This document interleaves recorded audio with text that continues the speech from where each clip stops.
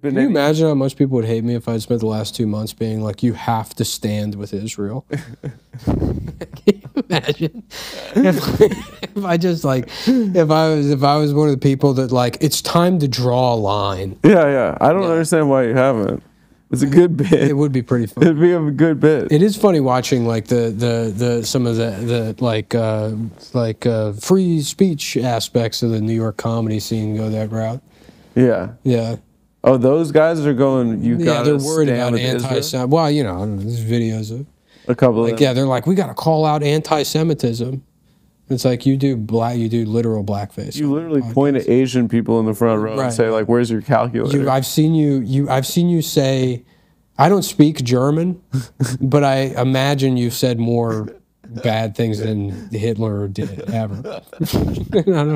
I don't know what Hitler's saying in those speeches, but a cumulative whole hour of hosting, I guarantee you, what you've said has been worse. Yeah. A couple of them fellas. Yeah. A couple of them fellas really go for it. Yeah. And then they say, but hey, come on, hey, we got to call out anti-Semitism. Hey, you can't be doing any anti-Semitism. It is very funny to be free speech, and then that's the one. Mm-hmm. And then you don't expect it. Well, I don't know. The defense of all of that, the defense of like the quote unquote right wing aspects of the comedy scene has always been that they're like too stupid to really, you know, I mean, it's not, none of it's based in like principles. Yeah, it's kind of dumb. Yeah, and it's also a baby. It's like, you can't tell me. Yeah, I would say, don't tell me what to do. Yeah, it's just it's like getting mad at a dog. It's like being a baby. Yeah, yelling at a baby. Mm-hmm.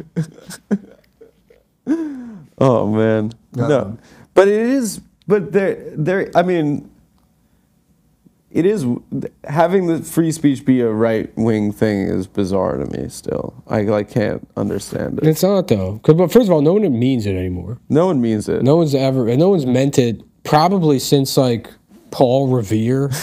I mean, it doesn't. Like, it's not like people don't actually care about free expression. I don't think they ever have. It's like a. Well, in the what do you call it, in Skokie, Illinois, in the Nazi march, the ACLU represented the Nazis. Yeah, well, the ACLU That's doesn't. What you learn about in government class. You know? Yeah, but the ACLU doesn't do that, and they explicitly said they will not defend hate speech post Charlottesville. Yeah. Yeah. Right. Yeah. They signed that letter saying they won't do it. Mm-hmm. But yeah, I always thought that was really tight.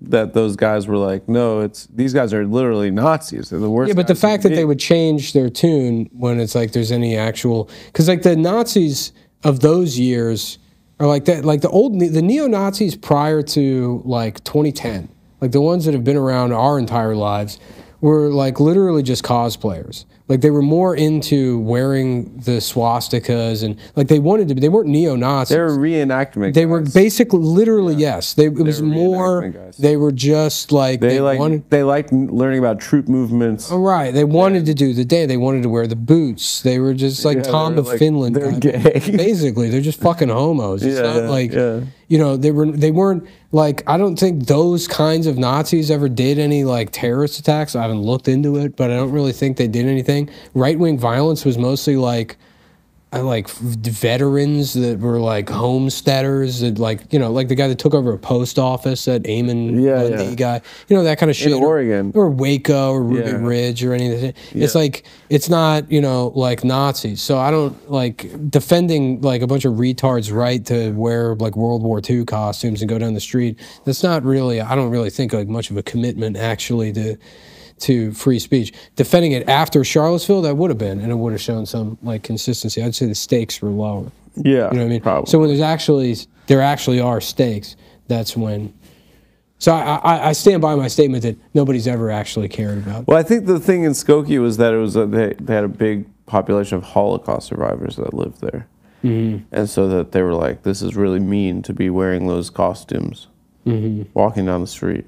And then I think there were like Jewish lawyers at the ACLU that were like, you have to let them do it. You know? Yeah. But it's also like weird because the right-wing guys are also like trying to ban Harry Potter and stuff. And say like getting mad at Disney. Like they're like, we're free speech warriors, but we're also like pissed off at Mickey Mouse.